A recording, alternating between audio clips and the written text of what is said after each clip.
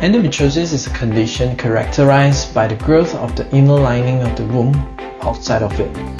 Symptoms and severity can vary among individuals, but common symptoms include dysmenorrhea, which is painful period, dyschezia, which is pain during bowel opening, dysuria, painful passing urine, and dyspareunia, pain during sexual intercourse, chronic pelvic pain, cyclical bowel or urinary symptoms, chronic fatigue, and abnormal menstrual bleeding.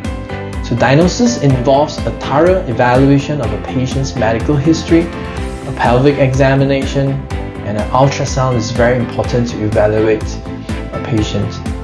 A definitive diagnosis typically requires a laparoscopy surgery, which allows for the identification and removal of endometriotic tissue.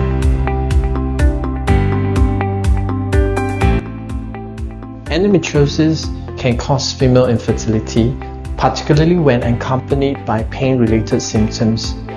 So fertility preservation options for individuals with endometriosis who wish to conceive in the future vary depending on the severity of the condition.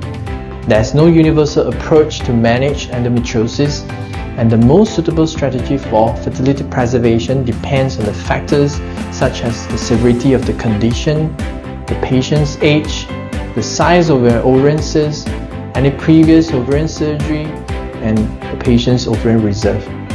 In some circumstances, IVF may be the first-line treatment option depending on the specific circumstances. Severe endometriosis can be challenging to manage, and treatment approaches vary based on the factors like the extent of the disease, symptom severity, and individual goals.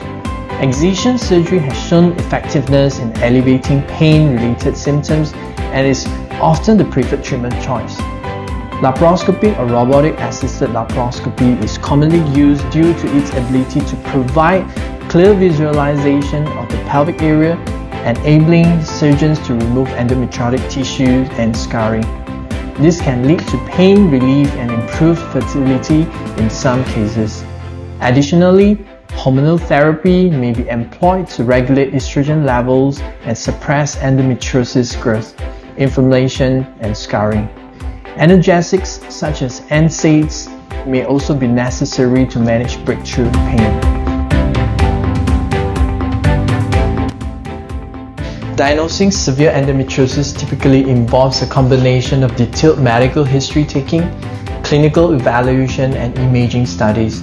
However, some patients with severe endometriosis may not show any symptoms.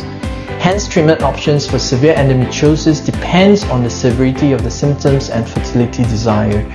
It is important for patients to engage in discussion with their gynecologist, undergo a comprehensive evaluation, and tailor treatment plan to address their specific symptoms and needs. One common misconception about endometriosis is that pelvic pain during menstruation is normal, which can lead to delayed diagnosis and unnecessary suffering.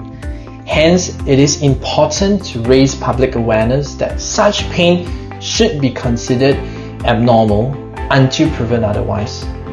Another myth is that endometriosis always causes infertility, but while it does increase the risk, not all individuals with endometriosis are infertile. Many can still conceive with or without fertility treatment.